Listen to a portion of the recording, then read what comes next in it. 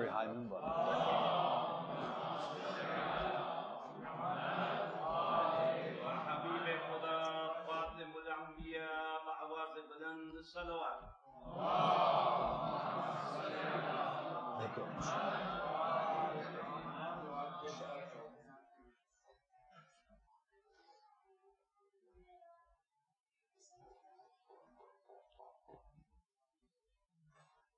صلوا على محمد وآل محمد.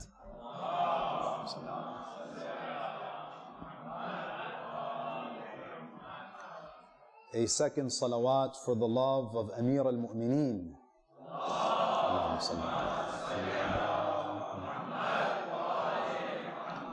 For the hastening of the reappearance of the Imam of our time, a third salawat in the loudest of your voices.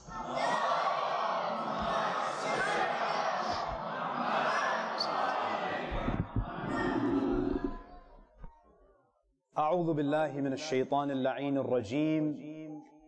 بسم الله الرحمن الرحيم. الحمد لله رب العالمين، والصلاة والسلام على خاتم الأنبياء والمرسلين سيدنا ونبينا محمد وعلى أهل بيته الطيبين الطاهرين. اللهم صل على سيدنا.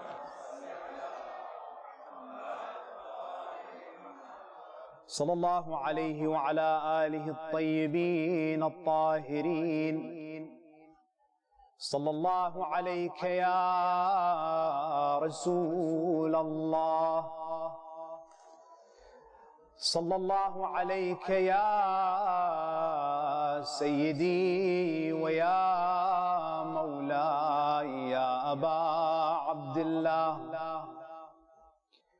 يا رحمة الله الواسعة ويا باب نجاة الأمة ويا عبرة كل مؤمن ومؤمنة. يا ليتنا فيا ليتنا كنا معكم سيدي فنفوز والله فوزا عظيما. قال تعالى في كتابه الكريم: بسم الله الرحمن الرحيم. لقد جاءكم رسول من أنفسكم عزيز عليه ما عنتم حريص عليكم بالمؤمنين رؤوف رحيم. صدق الله العلي العظيم. صلوا على محمد وآل محمد.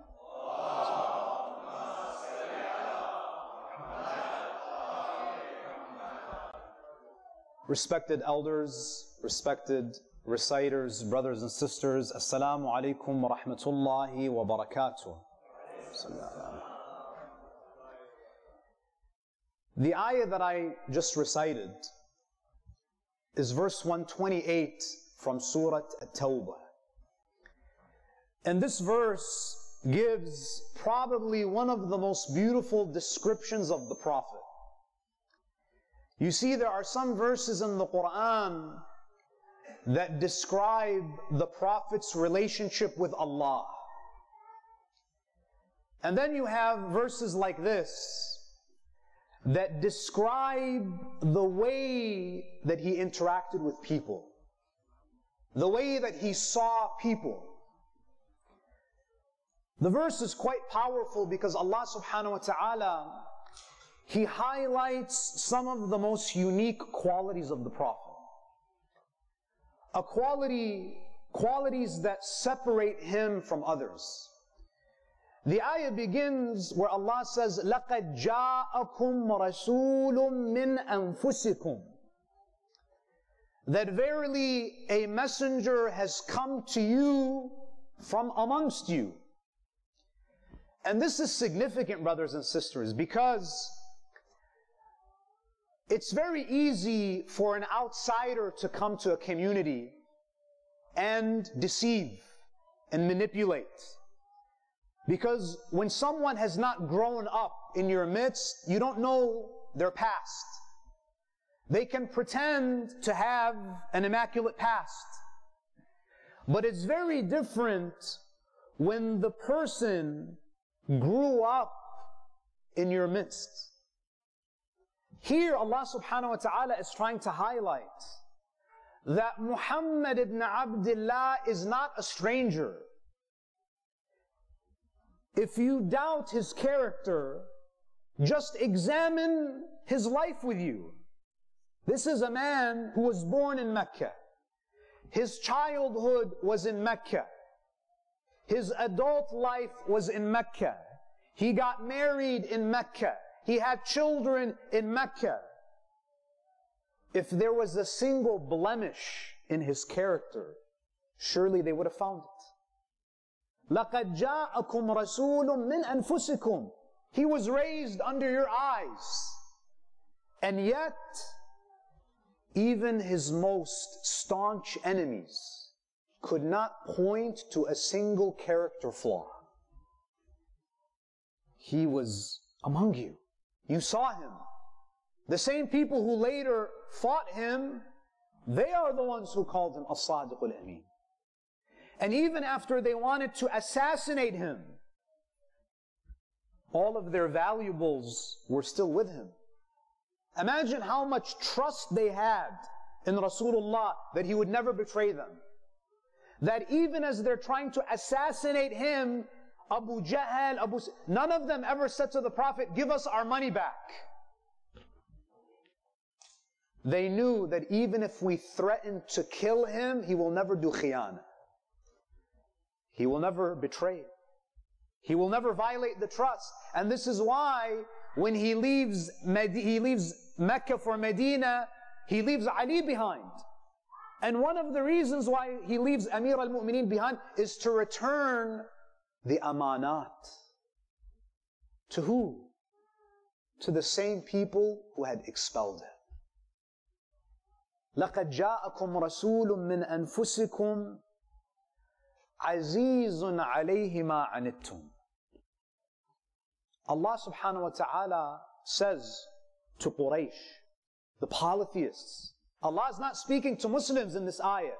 He's speaking about all of those who have experienced the Prophet, all of the people to whom he was sent. He's amongst you. He's a messenger from among you. Azizun alayhi ma anittum. Meaning, Allah says about the Prophet, it grieves him when you suffer. When you suffer, meaning who? People in general. Azizun alayhi ma anittum. This part of the ayah highlights a very unique quality of the Prophet.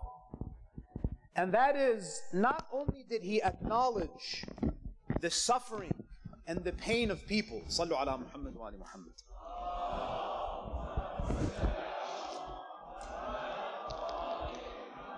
Not only did he acknowledge the distress and the suffering of people, because that is what we would call sympathy. When I acknowledge your suffering, that means I'm expressing concern for you. But you have a lot of people who are wealthy and they might have sympathy for the poor, but never tasted poverty. Sympathy is to acknowledge the suffering and the distress of others, but from your own perspective. Whereas empathy is to feel the suffering of others. It's your ability to put yourself in other people's shoes. You see, my dear brothers and sisters, the Prophet ﷺ, and I say this without exaggeration, he was the most empathetic human being. Why? Because he suffered more than anyone else. You can't empathize with the poor unless you've tasted poverty. You cannot empathize with a parent who has lost a child unless you yourself have lost a child.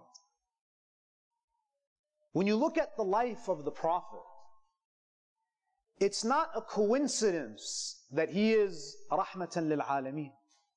It's not a coincidence that he's a mercy to the worlds, because he experienced so many different types of hardship that when you look at his life, he was able to relate to almost everybody. And this is why the Prophet ﷺ himself, he says, مَا أُوذِيَ نَبِيٌّ مِثْلَ مَا أُوذِيت. No prophet had suffered as I suffered. This is a man who came into the world at a disadvantage, meaning he was born as an orphan. You know, sometimes we mention this and we continue our discussion. But you have to understand what that means, brothers and sisters. To grow up without a father in a time and in a place where everything that you were was dependent on who your father is. It's Arabia. 7th century Arabia is all about who your father is and who the father of the father is. It's a tribal society. The Prophet was born into tribulation. He spent a few years with his mother, loses his mother. So if there's any child out there in the world who's an orphan, who's growing up in a home where there's no father, no mother, the Prophet ﷺ knows what you feel. The Prophet ﷺ, that suffering built that empathy.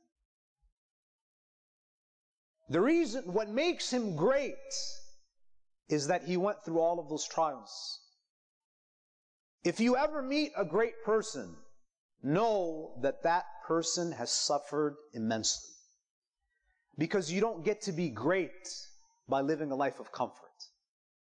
It's impossible. Because suffering, trials, tribulations, they build character. So the Prophet ﷺ, he felt for people. It grieved him when he saw people suffer. Now the question is, my dear brothers and sisters, what creates a truly empathetic leader? And we all need this empathy, brothers and sisters. Sometimes whenever we go through difficulties, we have to remind ourselves that Allah subhanahu wa ta'ala is giving me an opportunity to build my character. Every day, we ask Allah subhanahu wa ta'ala for one thing in Surah Al-Fatiha. What's that one thing? اهدنا الصراط المستقيم. We ask for guidance. Perhaps the suffering that you're experiencing now in your life, whether it's a sickness, whether you're going through a divorce, whether you're having trouble with your children, no matter what it is, perhaps the answer to that dua, اهدنا الصراط المستقيم, is the problem that you're having. Because I'll tell you this, brothers and sisters, you and I, we all know ourselves. If it wasn't for the problems in our lives, most of us would never speak to Allah. We all know it.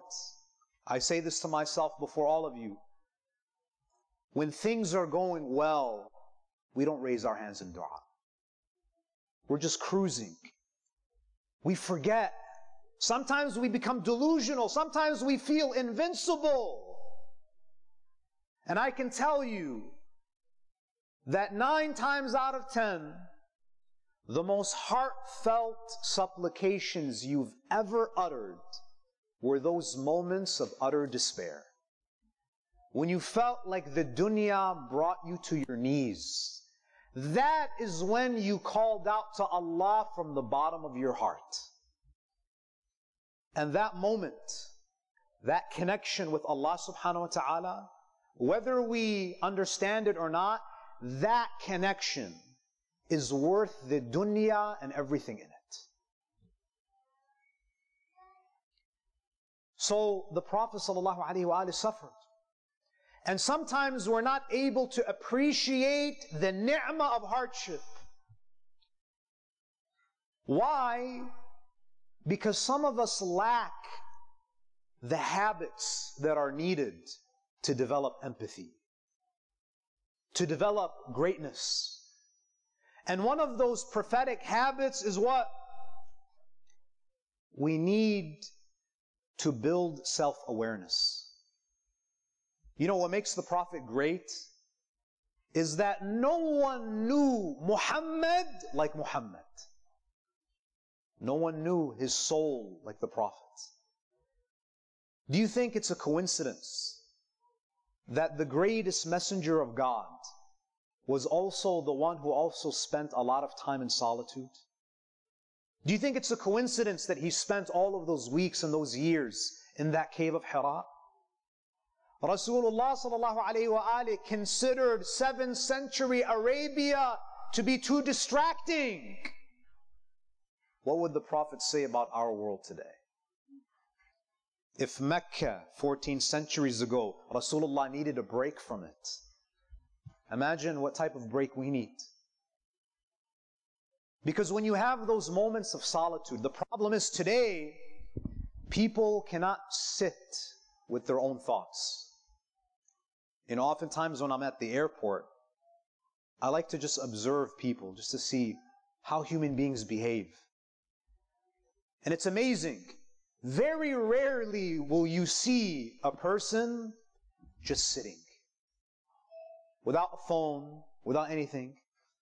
And the reason is because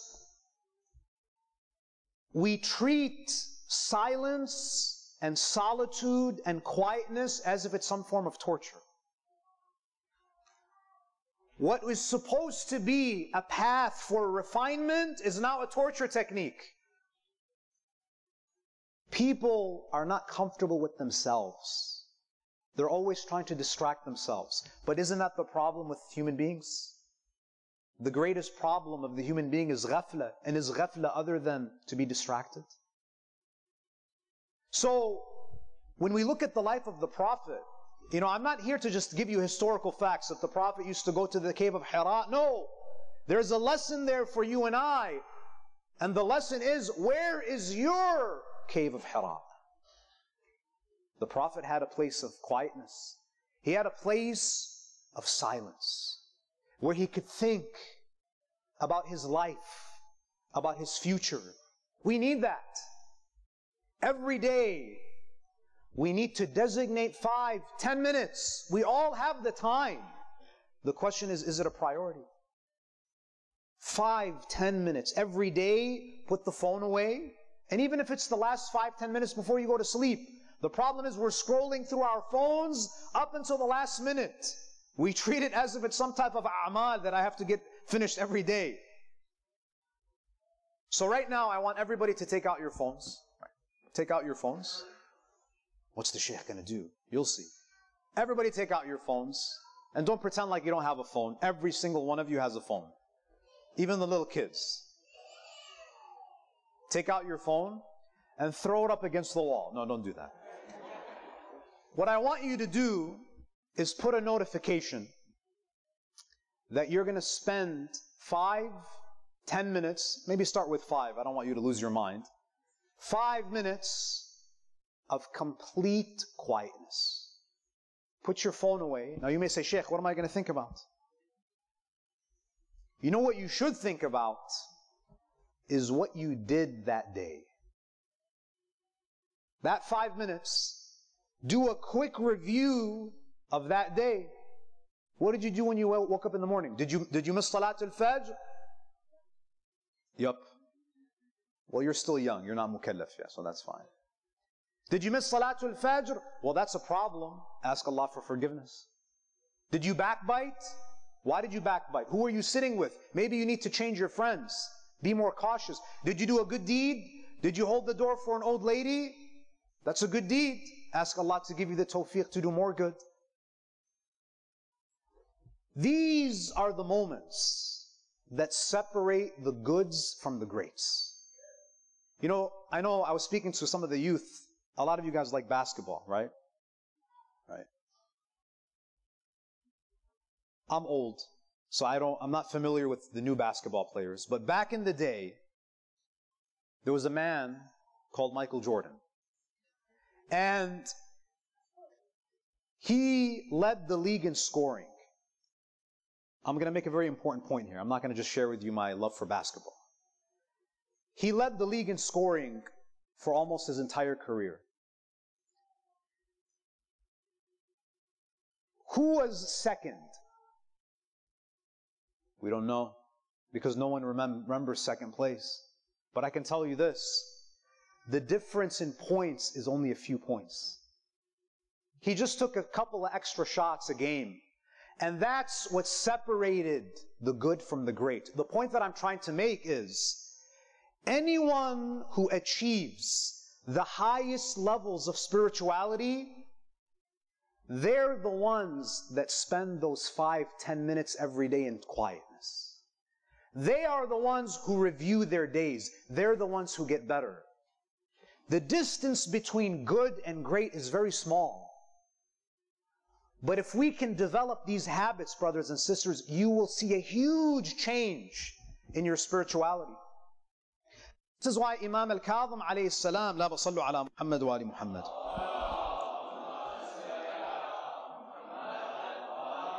He says, لَيْسَ مِنَّا مَنْ لَمْ يُحَاسِبْ نَفْسَهُ كُلَّ يَوْمٍ. You are not from us, Ahlul Bayt, unless you take yourself to account every day. There is going to be a day of judgment. But isn't it better to judge yourself before Allah judges you? Develop that habit. That's number one. Number two, speaking about this concept of self-awareness. So the Prophet was the most self-aware because he spent a lot of time with himself, pondering, reflecting. And he was a master at self-monitoring. Sometimes we say things, we do things without even realizing it. There's a complete lack of self-awareness. Did I say that? Did I post that? Did I make that hand gesture? We're completely oblivious of our own actions. But we're very good at monitoring the actions of others. We keep a very close eye on the way that people glance, the way that people walk, what they say. Imagine we applied that same scrutiny to ourselves. To give you a sense of how self-aware the Prophet was, how much he used to monitor himself, there's a beautiful narration from Imam al-Sadiq salawatullahi alayhi, Allahumma salli,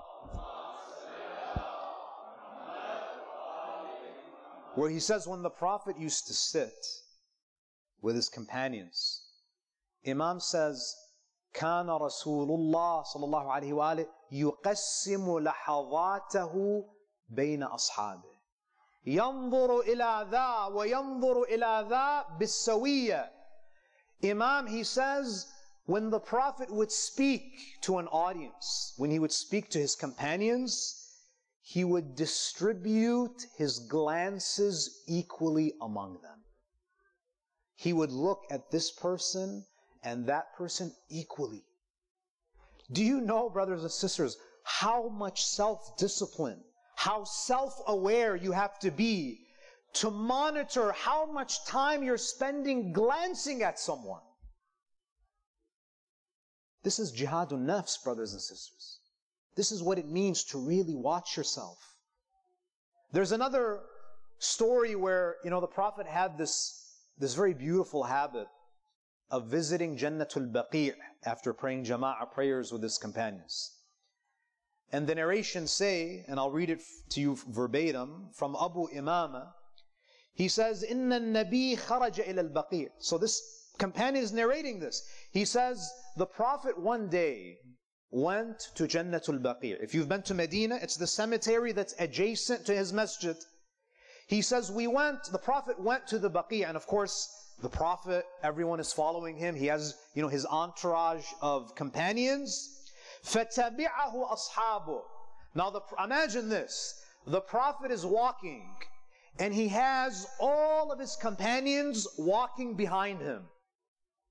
فَتَبِعَهُ أَصْحَابُهُ فَوَقَفْ. Suddenly, The Prophet stopped. وَأَمَرَهُمْ أَنْ يَتَقَدَّمُوا.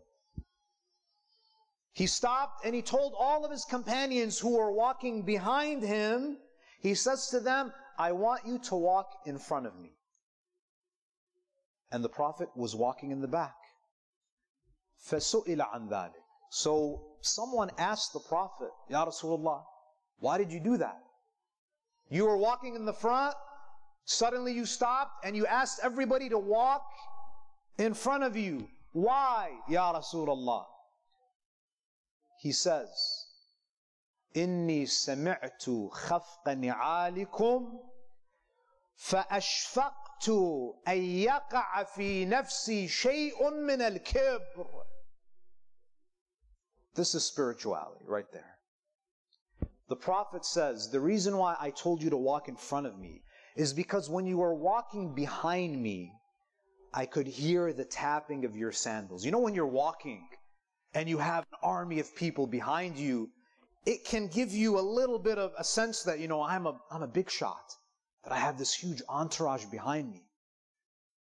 The Prophet ﷺ, he says, I asked you to walk in front of me because I was afraid that some level of pride would enter my heart. No one knew. No one knew what was in the heart of the Prophet. But the Prophet is trying to teach us a very important lesson. And that is, you always have to check your heart. And this is a very important lesson that we need today. Check your heart. You want to post something on social media? Ask yourself, is this truly for Allah or is it for clout? Is it for fame? What is this about? Those routine checkups. We got to check our hearts.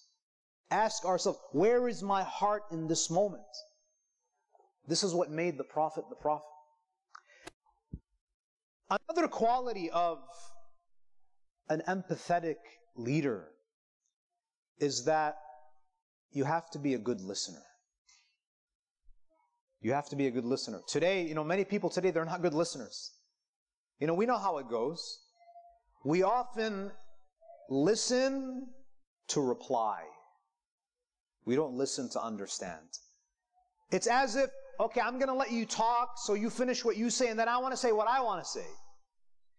Brothers and sisters, the Prophet ﷺ, he was...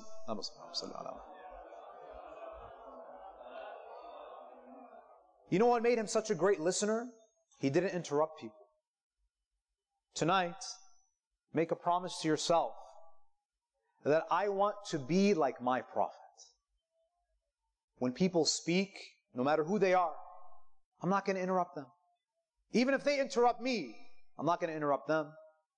Whether the Prophet was speaking to his commanders, whether he was speaking to his family, whether he was speaking to a child, the Prophet never interrupted people. In fact, the Prophet ﷺ, when people spoke, he used to shift his entire body. If you were sitting with the Prophet and you were talking, he wouldn't turn his head to listen to you. He would reorient his entire body and he would face you with his entire body to give you his undivided attention. Because the Prophet is trying to say that you matter. I am going to give you my full attention because you're a human being. Some of us, we've lost this culture, brothers and sisters. We do all of the a'mal. We're very good at holding the programs, and all of this is important. I'm not trying to downplay the importance of majalis and a'mal. But what's the point of all of this if we're lacking in our adab, if we're lacking in our akhlaq? In fact, the Prophet ﷺ was such a phenomenal listener that the munafiqeen used to criticize him for listening. Because in their minds, a true leader is decisive. A true leader is not going to consult. A true leader is an authoritarian. My way or the highway. Look at what the Quran says in Surah At-Tawbah, verse 61. وَمِنْهُمُ الَّذِينَ يُؤْذُونَ النَّبِيَّ. And from among them, the hypocrites, there are those who seek to hurt the Prophet. How do they hurt him? وَيَقُولُونَ هُوَ أُذُنٌ. They used to make fun of the Prophet, and they used to call him the ear, because of how much he used to listen to people. He would make the final decision, but he would consult. He would listen to people. Number 3, you find that the Prophet ﷺ, he had this natural curiosity. He asked about people.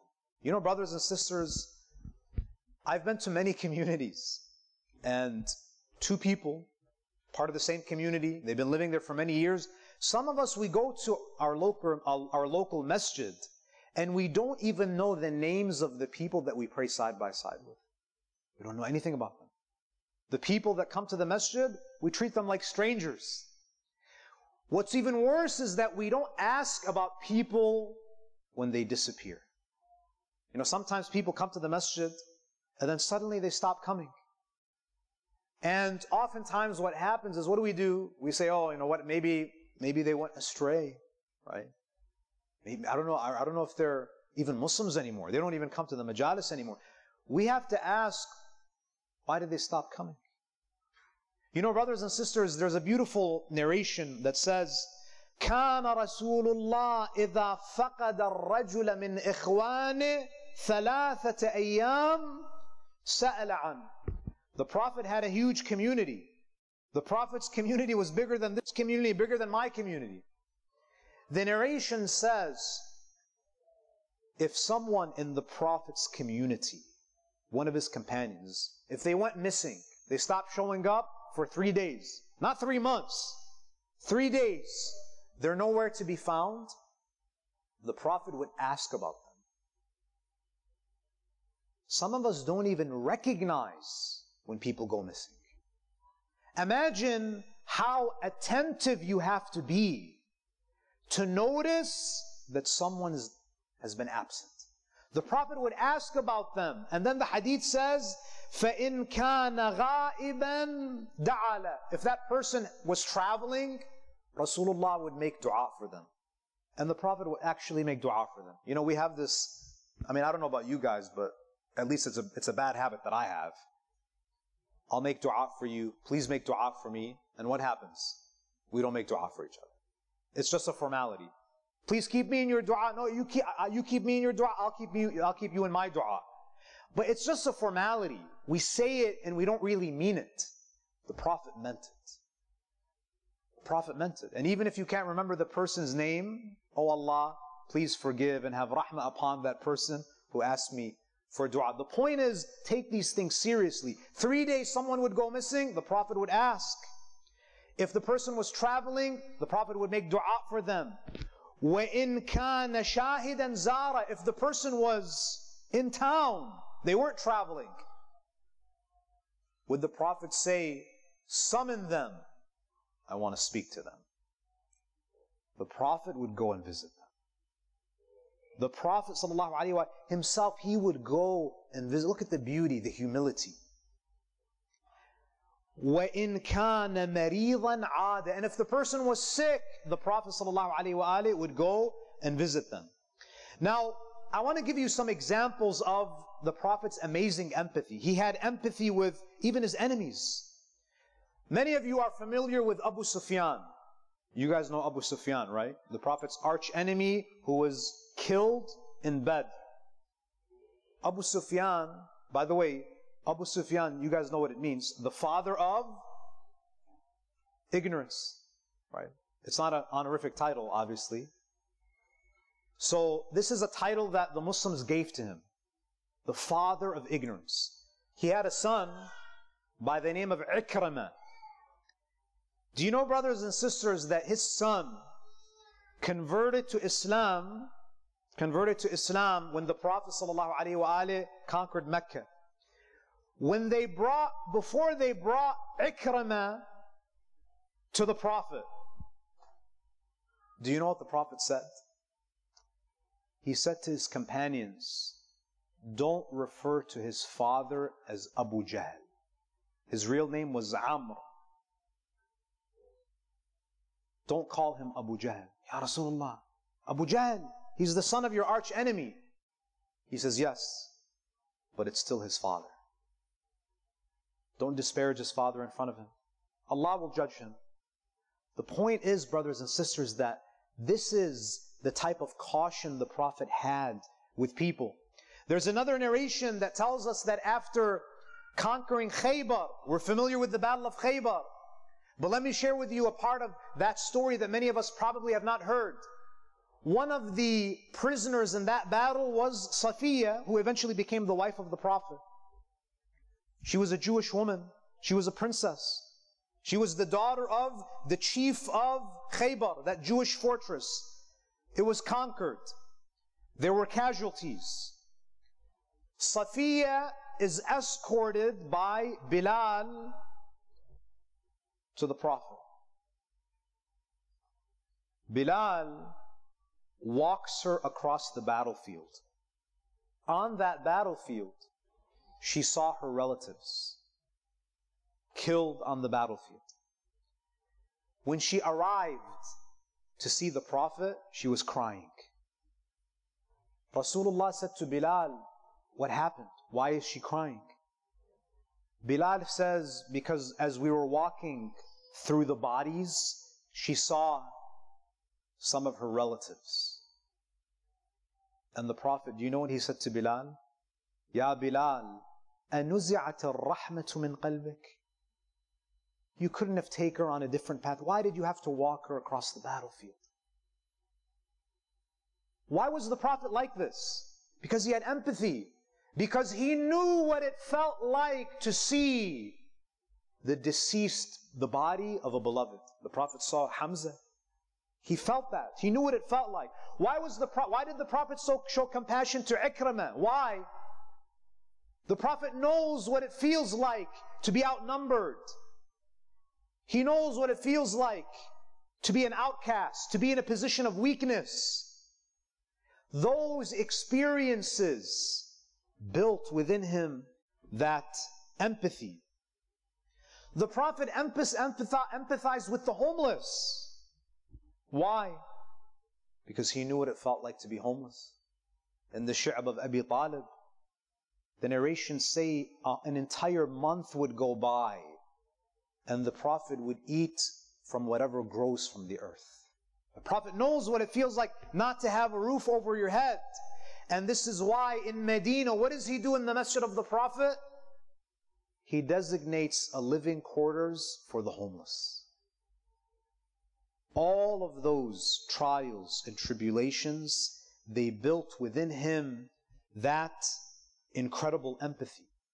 And the Prophet had great compassion for children. So much so that the Prophet used to do something that was unprecedented in Arabia. He used to actually play with children. And not just for a few minutes. No, the Prophet would really get into it. So much so that some of the companions of the Prophet, they would tease the Prophet. They would mock him for being so playful. On one occasion, Hassan and Hussein were on the shoulders of the Prophet. And they would say to him, they would say to Hassan and Hussein, Ni'mal Jamal Jamalukuma. The Prophet would pretend to be a camel. He would get on his knees and they would ride on his back. And some of the companions would say, oh, you know, you have a wonderful camel. Teasing the Prophet for his playful nature. And the Prophet would say what? He would say, Ni'mal Rakibanihuma. They're the best riders. Hassan and Hussein. My dear brothers and sisters, in these nights, it's very painful for the family of the Prophet. This man who was full of mercy, who was full of love. On a night like this, Fatimatu Zahra alayhi salam is sitting beside the deathbed of Rasulullah. Imagine how difficult it was for Sayyidah Fatima alayhi salam to farewell not just her father, but the final messenger of God. The narrations say that she would look she would gaze into his face. And she would recite poetry that she learned from Abu Talib. وَأَبْيَضُ يُسْتَسْقَى الْغَمَامُ بِوَجْهِهِ ثِمَالُ الْيَتَامَى عِصْمَةٌ لِلْأَرَامِلِ. She would say to Rasulullah through those lines of poetry, lines that were composed by Abu Talib, that the rain falls from the skies because of the face of Rasulullah. This is the same man who was the protector and the guardian of the orphans. She was reciting poetry that immortalized the Prophet. And this is where Rasulullah says, Bunayya Fatima, it is better for you to recite ayat of Quran that remind the people of my mortality. Rather, I want you to recite وَمَا مُحَمَّدٌ إِلَّا رَسُولٌ قَدْ خَلَتْ مِنْ قَبْلِ الرُّسُلِ أَفَإِنْ مَاتَ أَوْ قُتِلَ انْقَلَبْتُمْ عَلَىٰ أَعْقَابِكُمْ. Muhammad is nothing but a messenger. The messengers before him have perished. Fatima Azhar, she begins to cry. The narrations say, Rasulullah, he calls her close to him and he whispers into her ear. He whispers something that makes her cry even more. After a few moments, Rasulullah summons her once again. He whispers something else into her ear and she begins smiling. After the death of Rasulullah, someone asked her, O daughter of Rasulullah, what did Rasulullah whisper to you that made you cry bitterly? And what did he whisper to you? What did he disclose to you that made you smile? She said that my father Rasulullah, he drew me close to him and he whispered into my ear that, oh my daughter, I will not recover from this illness. I will depart this world very shortly. And therefore when I heard that, I began to cry. But then he called me again and he whispered into my ear saying, O Fatima, grieve not, because you will be the first member of my family to be reunited with me. Rasulullah, he summons Amir al-Mu'mineen. Ali ibn Abi Talib enters the room. At this moment, Ali and Fatima are standing beside Rasulullah. Rasulullah, he takes the hand of Fatima. He places it in the hands of Ali. And he says to Amir al-Mu'mineen, Ya Ali, هذه وديعتي عندك.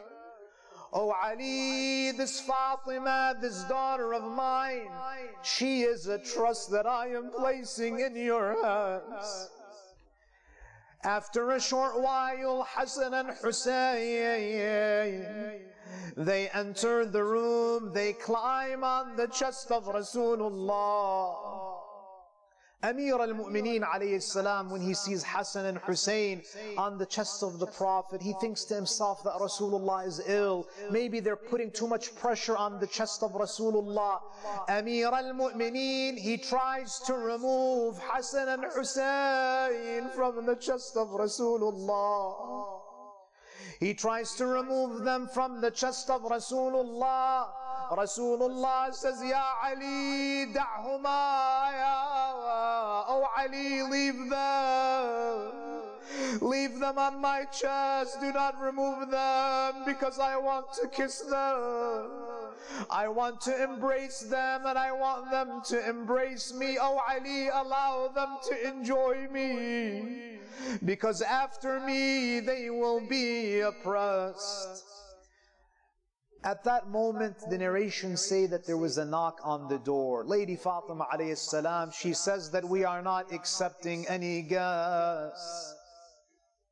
The knocking continues again. Sayyidah Fatima says that Rasulullah is ill. He is not accepting any guests. At that moment, Rasulullah turns to his family and says that this is not a visitor. This is Malakul Maut. This is the angel of death. Never before has he ever asked permission to enter a room, nor will he ever ask permission after me.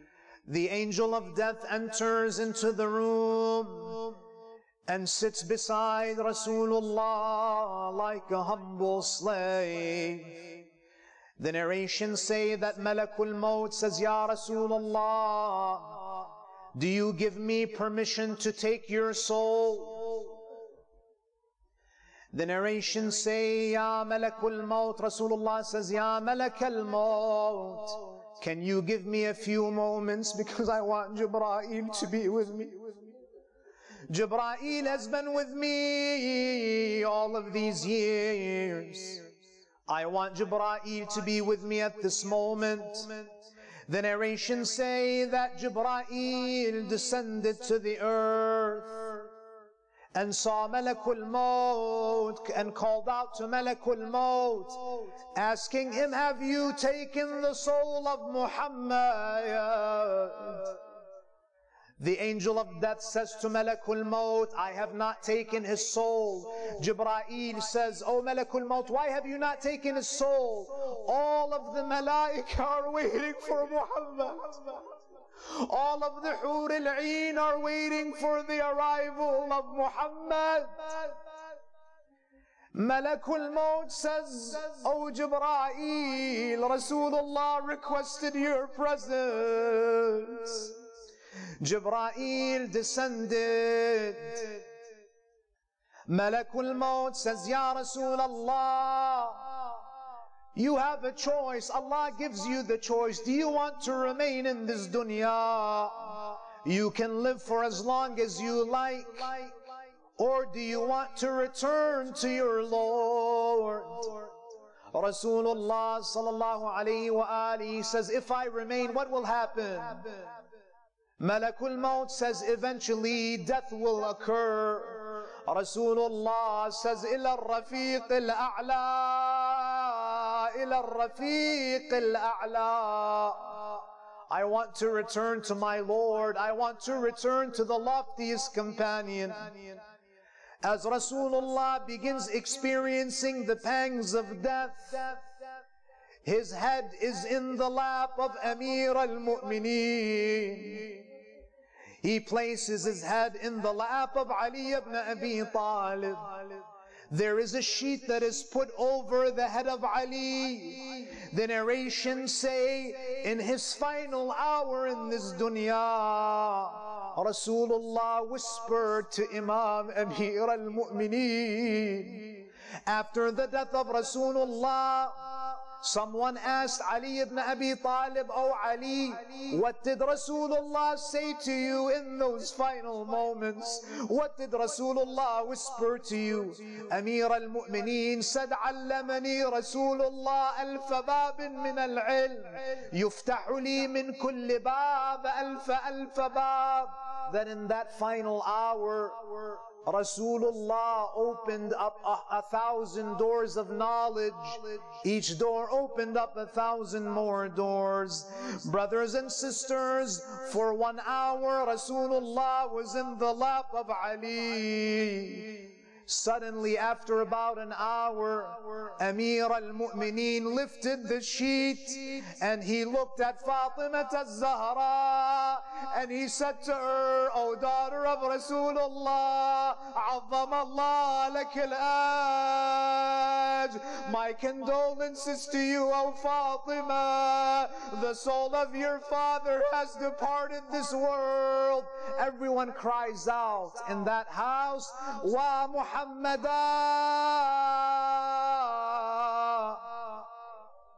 Imam Amir al-Mu'mineen, Sayyidah Fatima, Hassan and Hussein all cry out, Wa Muhammada. But my dear brothers and sisters, this cry, Wa Muhammada, was not only uttered on the day that Rasulullah left this world. The narrations say, brothers and sisters, there's only a 50-year difference from the moment that Hussein was on the chest of Rasulullah and when Shimr was on the chest of Imam al-Hussein. The narrations say that on the day of Ashura, when Sayyidah Zainab saw the head of Imam al-Hussein on a spear, what did she cry out? She did not cry out, Wa Husayna.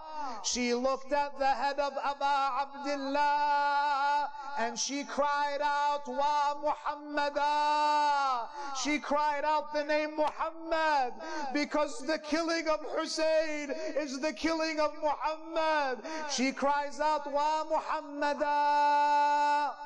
صلى عليك مليك السماء هذا حسين